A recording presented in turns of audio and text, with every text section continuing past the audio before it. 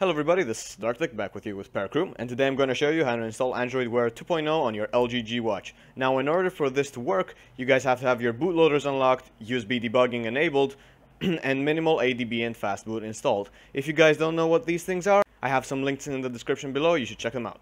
Now to install Android Wear 2.0 on the LG G Watch, we will be downloading AB123321's Android Wear 2.0 ROM. You can find the link in the description below. You will go through the XDA thread and head into the Yandex disk folder and download these two files labeled boot.img and system.img.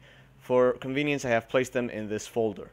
Now head over to your watch and go over to settings. Now what you want to do is scroll down and hit power off. Confirm. And the moment the screen turns off, you want to perform the swipe that I'm about to show you right now. And while performing the swipe, while the watch boots up, it gets you into the Fastboot menu.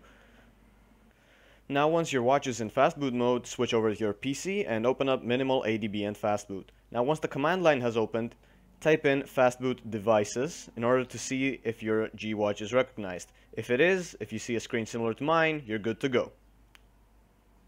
Okay guys, so before we flash Android Wear 2.0, we first have to erase a couple of partitions. So let's go ahead and type in Fastboot, erase, cache, hit enter, and this will erase the cache partition on your watch. I'm not gonna do it right now because I have already done it on my watch. And then once you have done that, go ahead and type Fastboot erase user data and then also hit enter. I'm also not going to do this because I have already done it on my watch. And then let us go ahead and flash the Android Wear 2.0 operating system.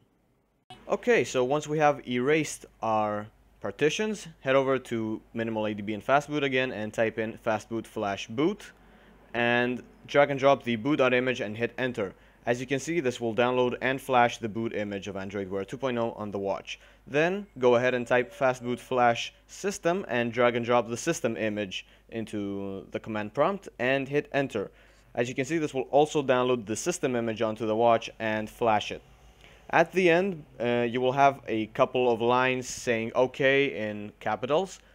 If this does not happen for some reason, you can try again Fastboot flash boot or system, whatever failed in your case.